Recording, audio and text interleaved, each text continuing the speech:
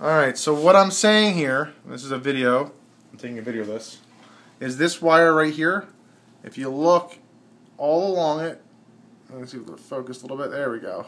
If you look all along it, this center spot is a burn mark, and it's the neutral wire, or the ground wire here. And it's this 1950s type wire. It's when they first started coming with the ground. The ground is not the same size as the other current carrying conductors.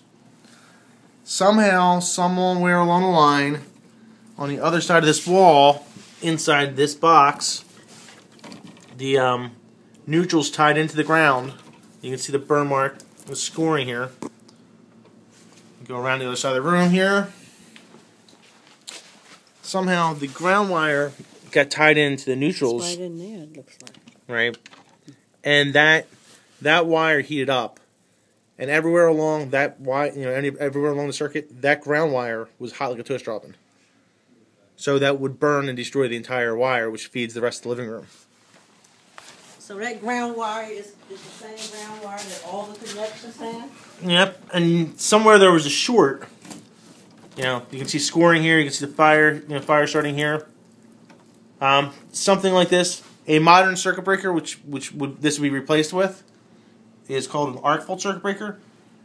That would actually cover this.